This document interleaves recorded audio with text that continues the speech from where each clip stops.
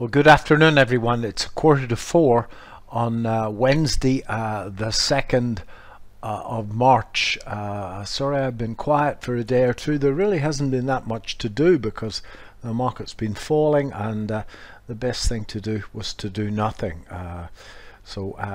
Today it looks a little bit brighter in that we've got on VectorVest USA, we've had the short-term trend is turned up. We printed a green light. That green light can change before the end of play, of course, but the shortest term signals on VectorVest are up, but all the medium to long term signals are still down. So if we have a look at the VectorVest composite, which I think I've got open, yes I have, that's the VectorVest composite, folks, and I put on the medium-term market timing system known as the DEW, and that's the system that I'm going to use personally to actually stick my first toes into this market.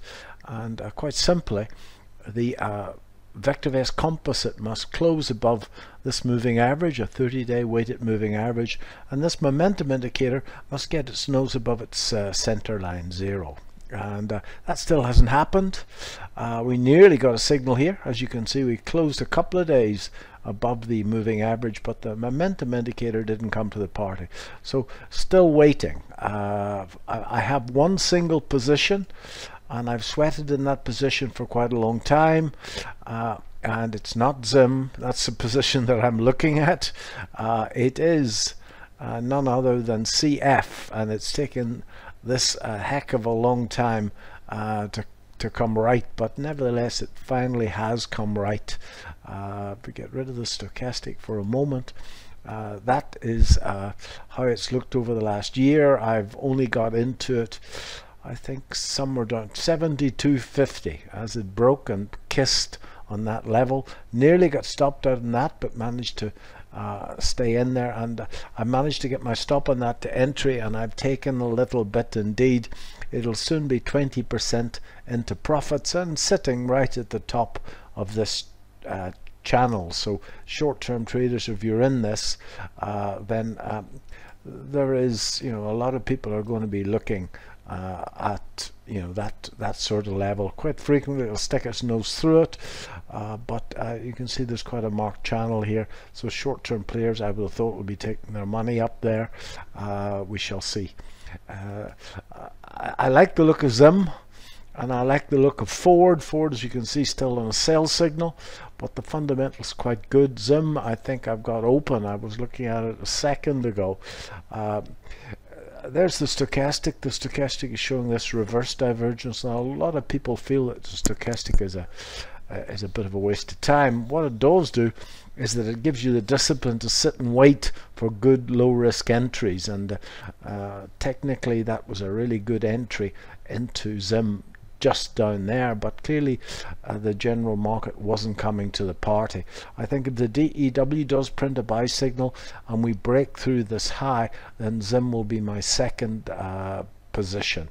And then on Ford, and I've got a lot of work to do yet, but on Ford the situation is moving averages are down.